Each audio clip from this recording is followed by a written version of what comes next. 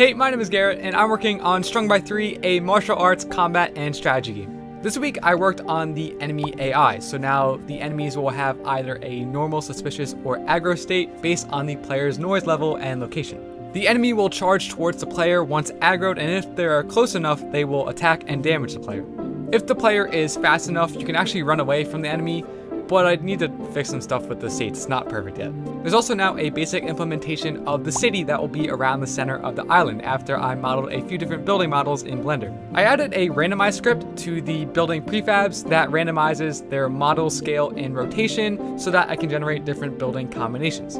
I've still got a lot to add to this in terms of designing, but it's a good start, though I need to really set my workflow for that. This week I learned that state management is very important. Now I know what a state machine is, and I know its use, but I don't know how to create it in Unity yet. Even with just 3 states, my code was getting pretty messy with a bunch of if and switch statements, and I want to make sure that I have a solid foundation for if eventually in the future I want to add more states. I also learned a bit more about editor extensions and editor scripting. So for the buildings, I have this randomized toggle bool that whenever I click it in the inspector, it will execute in edit mode to randomize the building. Now this works, but I'd rather have, a button. And I tried out editor scripting a bit, but I was having a bit of trouble with it. Regardless if I decide to make each player's city different or all of them the same, having this randomized functionality preset will help me a lot with designing and setting the city, which is something I haven't really done before, and I want any help I can get. In my martial arts training, I did a lot of skip kick combinations, as well as some James Bond training after I got inspired. I set up a few bob targets and got a plastic gun, and I felt like 007 for a little bit.